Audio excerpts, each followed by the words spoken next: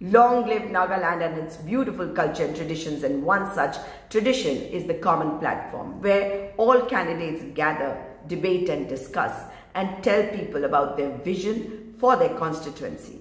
And the person who was elected in the previous election, if he is still a candidate, tells people about the things that he has done.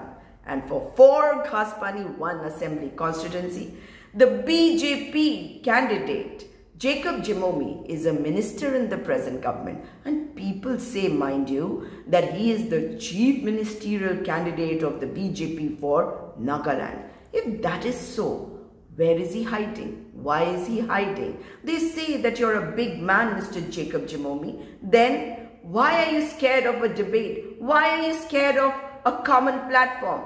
Are you scared of the Congress candidate and his passion and intensity for his constituency, his people and Nagaland?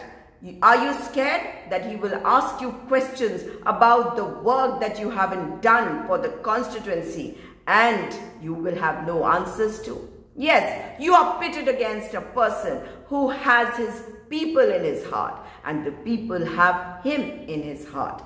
But he wants to ask you questions. He is a common Nagamanu who has risen from the grassroots, who works for people, who raises their issues, who becomes their voice. And he is a person who after college went and sold rolls in a small little shack in Purana Bazaar. He is a simple man.